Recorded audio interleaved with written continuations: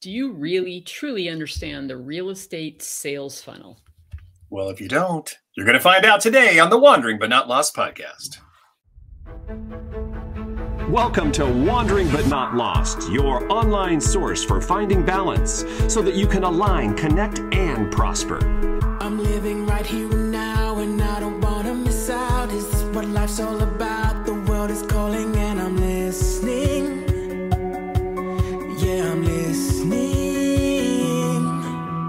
And now your hosts, Jen O'Brien and Matt Emerson. Well, welcome to the Wandering But Not Lost podcast, where real estate and reality meet. As always, you can find all of our show notes over at wbnlpodcast.com. This is episode 166. Jen O'Brien, we're talking the funnel today. Yes, the sales funnel that I'm very happy to share this amazing graphic that Matt put together. We had worked on something to demonstrate the different ways leads come in, from social media mainly, or just everywhere actually, online and offline. And it was a really great graphic all by itself. And then I do need to give a little shout out. I was listening to a Tom Ferry podcast. I listen to Brian, I listen to Tom, I listen to a variety of other people's podcasts, and I just really loved this recent podcast where they had a guest speaker on who really knows a lot about online marketing, digital marketing and so forth. And I loved a couple of the ways they were describing the sales funnel. And I was like, we could definitely augment what we're talking about and tie it all together and help everybody understand a simple graphic. But it's really more about how you create your online presence to I guess the easiest way to say this is a bit of a blueprint. Maybe that's a good way to say it. How about we help you with a blueprint that you can actually download today, and we're going to talk it through and help you from whether you're advertising or you're just trying to create a presence and a following with your organic content. So we're really going to walk through a traditional sales funnel with a twist. Yeah, it is with a twist. With a little help from our friends over at the Tom Ferry podcast. It's like the sales funnel for real estate on steroids, if you want my opinion. It's got a lot of information there. What happened is we're really working on a lot of great training and recently, and some things have started to really come together for me in understanding that everything is about getting people to know, like, and trust you, right? Even the people that know you, okay? Yeah, they may like you. Sure. They may not always work with you, right? But today we're really going to speak about how do you generate leads, and then what do you have to do to get people to know, like, and trust you so you can convert a lead into a person who lists or sells a property with you, and then ultimately stays in your database, becomes a client for life. And that's the goal. We're all wanting to be able to get repeat and referral business. So that's what we're going to demonstrate graphically to you today. Then let's jump in. Before we talk about that, we certainly have to talk about the hockey playoffs. And it's the weirdest playoffs because they rearrange the divisions. So it's very interesting. They have a northern division, and after next year, the divisions are all back to the way they were. But they did this for COVID. So they, last year they were in the bubble. Hockey did and basketball, remember, they did a great job where this was playoff time last year. Yep. This month or month prior, and honestly, those guys did a great job, but everybody had to stay in one location. So what they've done now this year is they rearranged the division so there wasn't as much travel. So the teams literally, instead of playing all the teams that they generally play, they played just the same people in their division. And so we're in a tough division, Vegas Golden Knights. And the Canadians should be getting started. So all the Canadian teams all played each other. They stayed in Canada. They didn't have to travel, and the U.S. teams didn't travel to Canada. I just think that's an interesting way that the National Hockey League adapted to COVID, right? So here we are in the playoffs, and the Golden Knights are 1-1. So that's all I have to say about that. I don't know. I think the whole thing is kind of cool, right? Get to play teams that you normally play all the time either. You know what I'm saying? So I think that's really well. It is, but they're having a tough time with the team that beat them the most. And Golden Knights had the most wins of the entire NHL with 40 wins. They had a shorter season. So anyway, very interesting. It is about adapting, and we certainly have adapted our business through this year, and things are still changing. So I'm excited to chat about this a little bit more today. So why don't we dive in? You're listening to the Wandering But Not Lost podcast. Join us and subscribe on Apple Podcasts, Spotify, Stitcher, iHeartRadio, Google Podcasts, TuneIn, and you can watch us on YouTube. And why don't you unveil the sales funnel, the Matt Emerson WBNL version of the sales funnel. So the funnel part, and again, I'm describing this for you listeners, but if you want to go grab this image and get a better, hopefully I'll do a great job describing what we're looking at.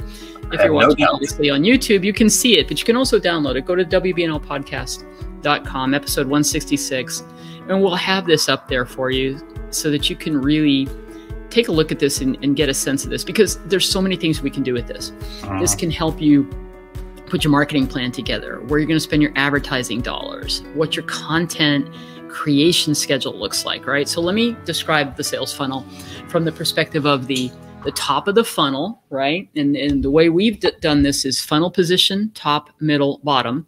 Then there's phases, which is the know, like, and trust, and how you're taking a consumer through these phases of getting to know who you are so that they like you and ultimately trust you so you can have them, actually make a decision to work with you.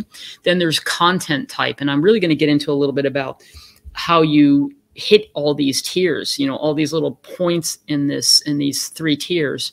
And there it's why, how, and what.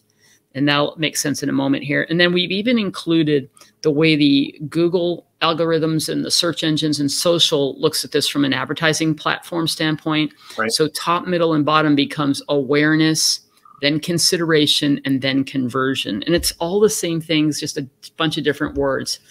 And then obviously we have a funnel that has these three levels. And then the ultimate, what I was calling in a recent training I did, the gold at the end of the rainbow, is the bottom, the true bottom of the funnel is what we're calling the follow-up funnel.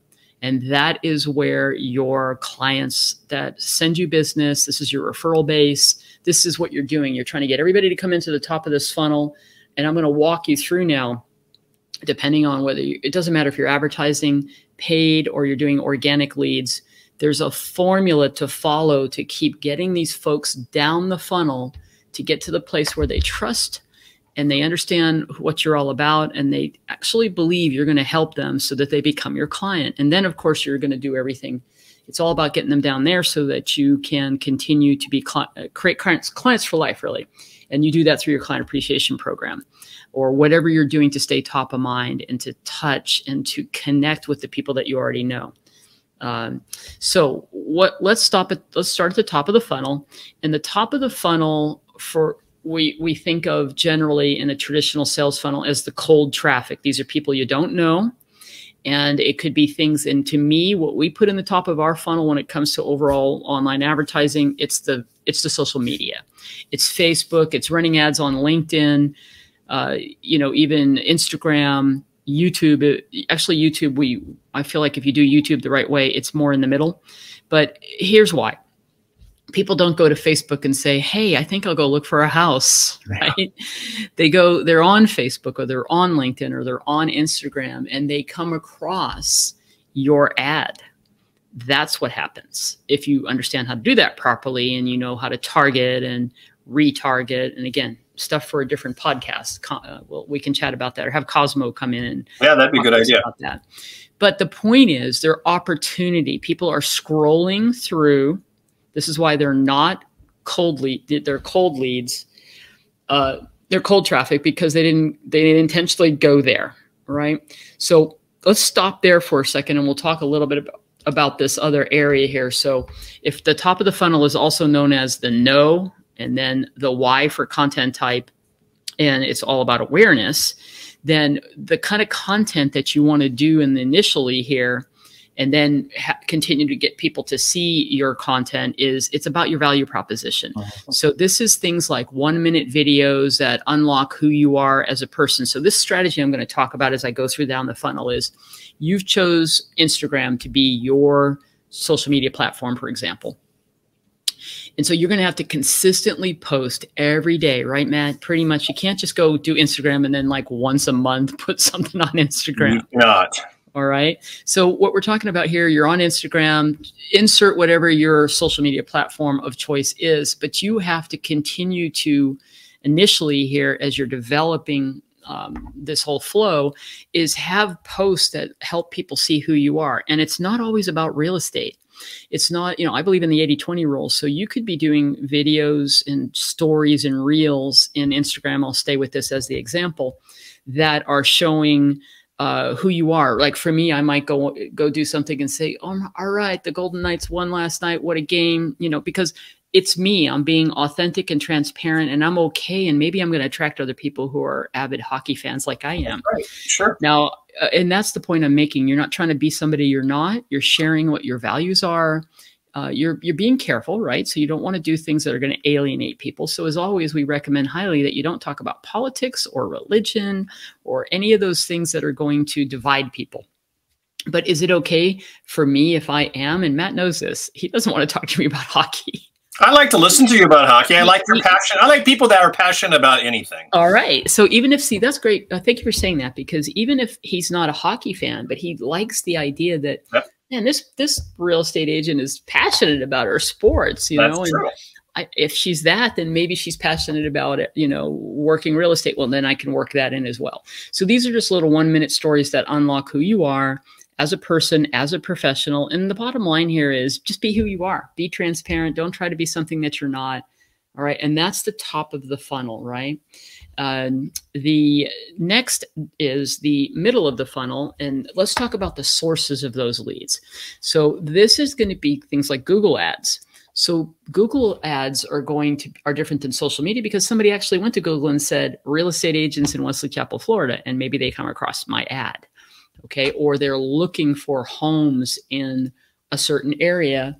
And so they're intentionally looking. And so I put Google in the middle, as well as Zillow and Realtor.com leads. So those are people who are on those sites looking for houses. Now, is every single person a lead who answers an ad? No.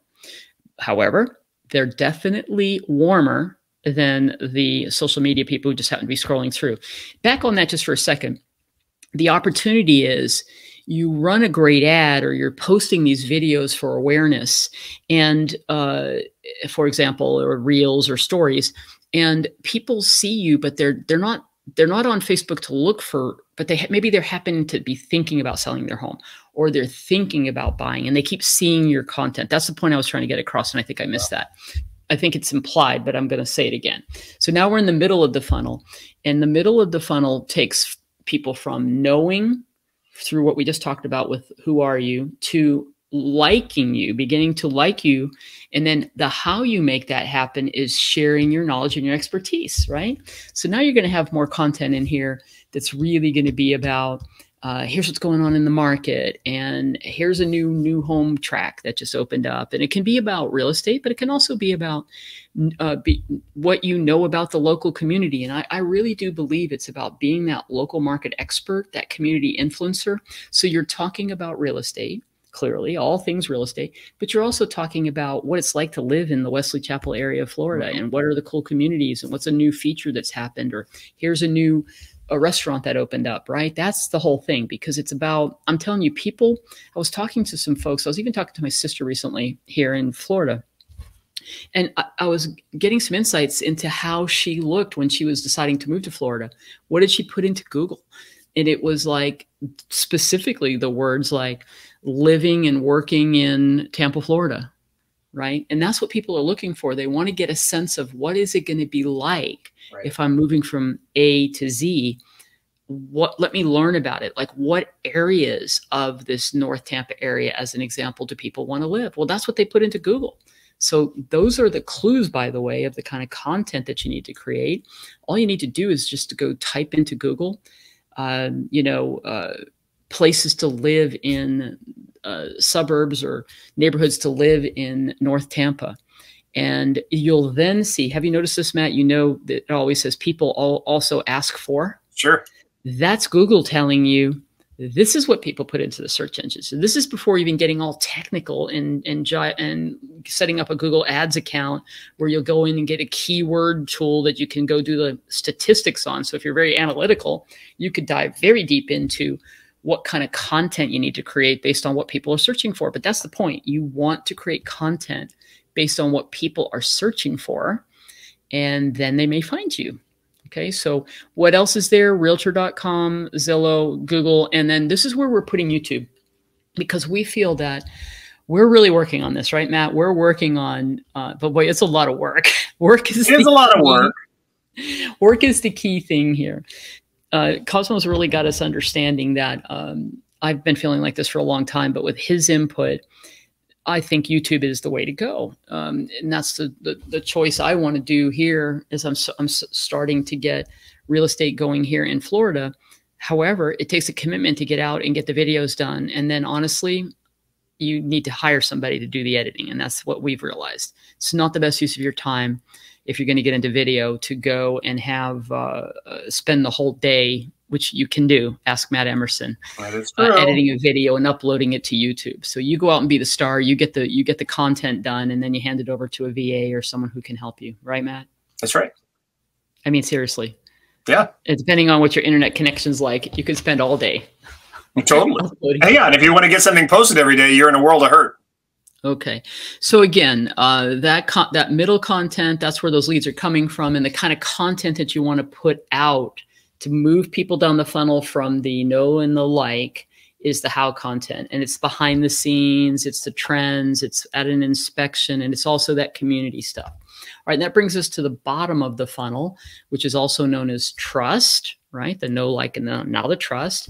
And then you went from why me to how I do business and let me show you my expertise to the what of converting people, meaning the calls to action. So now that you have shown who you are, you're building that, people are starting to like what you're providing, you have the opportunity now to close and to tell people to go do X, Y, or Z. Right. All right. So in this area, these leads, the hot leads. So I know I'm kind of combining straight up simple way to look at the way you do leads as cold, warm, and hot.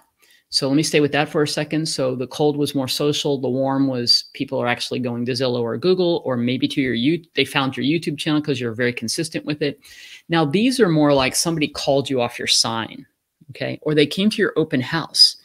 Those two would fall between warm and hot because they're really out looking and they want some information. That is a better lead in my book, as well as someone who maybe you got as a relocation lead or you got a referral. So let's say an agent in another state called up and said, hey, I have some people to refer to you. That's a hot lead. Okay. Those are people who are ready to go now.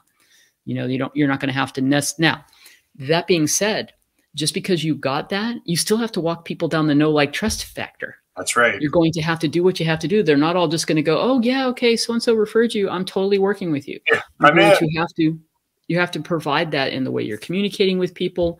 The content you provide them in your follow-up has to follow this funnel, in my opinion.